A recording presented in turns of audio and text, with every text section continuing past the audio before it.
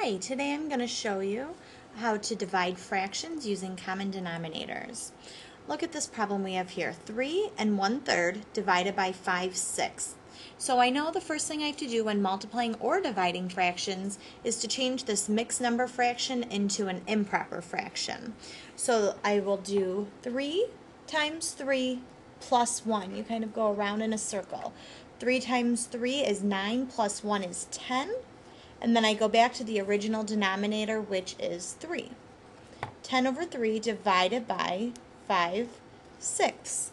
Now I need to look and see how can I make these have common denominators. These two fractions have common denominators. Well, I could multiply them. 3 times 6 gives me 18, but I think it might be easier just to use 6 as our common denominator and change 3 into 6. So I'll think in my head 10 times, we'll do 3 times 2 and 10 times 2. So 10 times 2 and 3 times 2, which would give me 20 over 6. So I'll rewrite my problem here. 26 divided by 5/6. So now when I'm solving this problem using common denominators, all I have to do now is worry about dividing the numerators. So I'll do 20 divided by 5, and that gives me an answer of 4. And that is my final answer right there. So the first step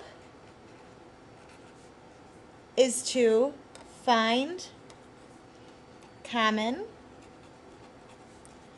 denominators. And the second step, step 2, is to divide your numerators.